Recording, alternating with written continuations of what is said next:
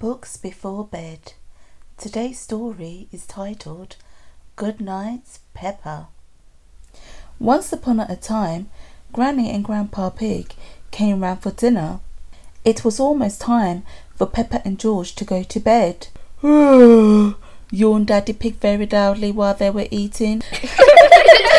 Everyone giggled. Ho, ho, ho. Sorry, snorted Daddy Pig. I'm a little tired. Peppa and George weren't tired at all. Can we jump in puddles for just a tiny bit? Asked Peppa.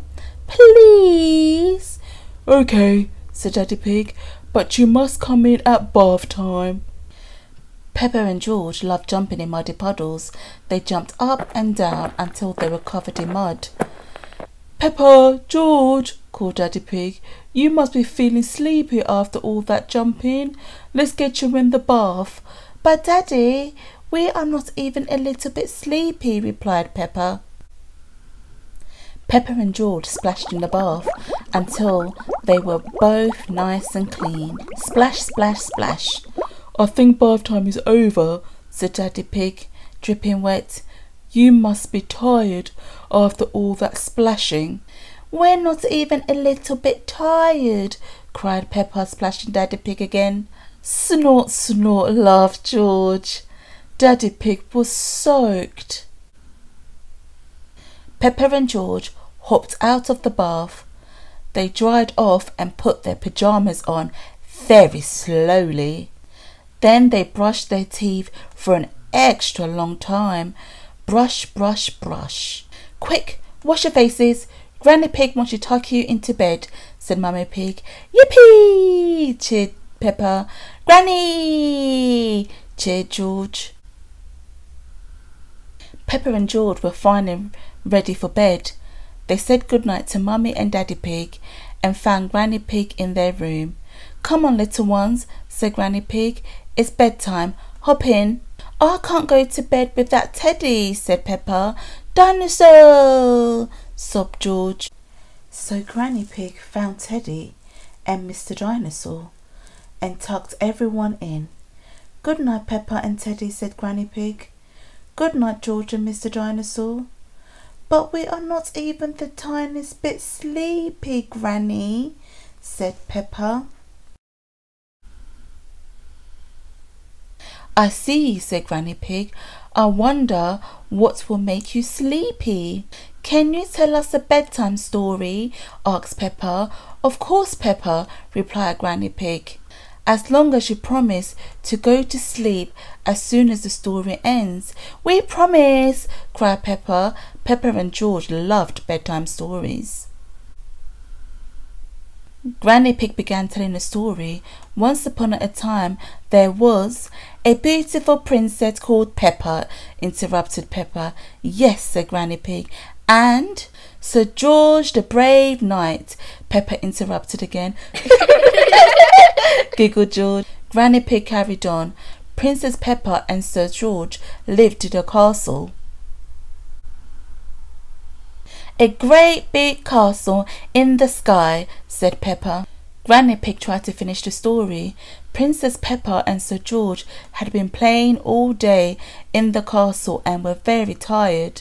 Then the king arrived, cheered Peppa, and the cook and the wizard and the scary dragon dinosaur. Dinosaur! Added George. Grrr! And the cook made them all a giant picnic with sandwiches, cakes, jelly. Peppa listed all the foods she could think of. Grandpa Pig came to find Granny Pig.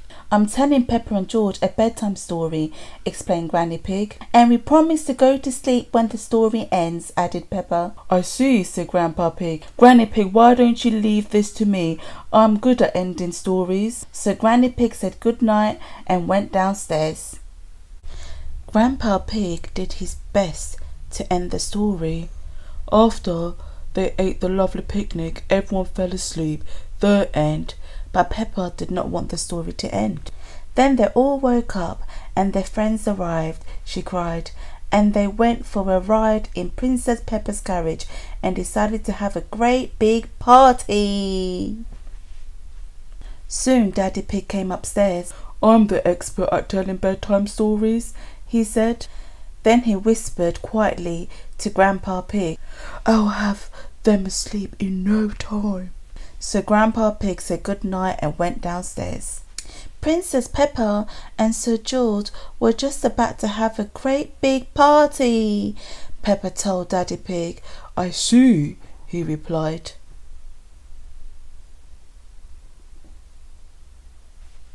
Thud, thud, thud. Mummy Pig heard banging, so she came upstairs too. Peppa, George and Daddy Pig were dancing. We're having a party, like in the story, explained Peppa. They're almost asleep, said Daddy Pig. Thank you, Daddy, said Mummy Pig. I'll take over now. So Daddy Pig said good night and went downstairs. Mummy Pig tucked Peppa and George back into bed. Then she asked Peppa to tell her the whole bedtime story from the beginning very quietly. Once upon a time, whispered Peppa, yawning, there was a beautiful princess called Peppa. She lived with Sir George, the brave knight, in a great big castle in the sky. Speaking softly was making Peppa really sleepy. Peppa tried to finish the story, but she just couldn't keep her eyes open. Soon George fell fast asleep, and so did Peppa. Mummy Pig looked at her two little ones, smiled and whispered, good night, George. Good night, Peppa. Then she headed downstairs to find Granny, Grandpa and Daddy Pig. They were all fast asleep. It was bedtime for Peppa and George, and it was bedtime for everyone else too. Good night, said Mummy Pig. Thank you for watching. Good night.